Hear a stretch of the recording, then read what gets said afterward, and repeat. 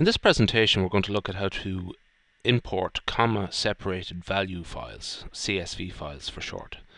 Now, the data set in particular I'm going to look at is data1.csv. Now, importantly, I have that saved in my current working directory, C Research. So the first thing I'm going to do is just double check that that is the working directory that R is working with right now, and indeed it is.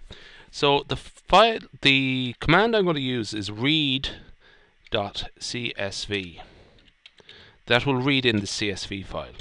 Now I'm going to give it a new name. I'm going to call this dataset new data once I read it in, and I'm going to use the command read.csv.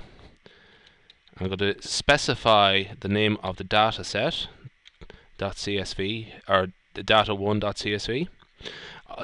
Also, what I'm going to do is specify that I have column headers, which is the variable name for each of the variables in the file. I'm going to show you what that is in a minute. So header equals true means that the top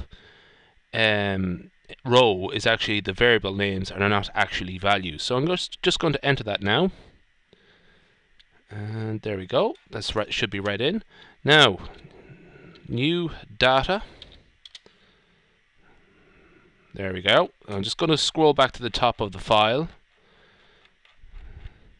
Yeah, that's exactly what I should be getting. Group X, W, X, Y, and Z are my variable names. Those are the headers. Those are the variable names. So we have group A and B, and we have these numeric variables W, X, Y, and Z. There's a nice little trick that we can use. I'm just going to clear the screen. There's a nice little trick we can use just to sort of get a look at the top of a data set rather than scrolling through pages and pages of data. Head, it's a command that will present the first 6 entries of a data set. So these are the first 6 rows only, and with all the variable names. So this is we are able to get a sort of sense of what this data set looks like and make sure it's been uploaded correctly.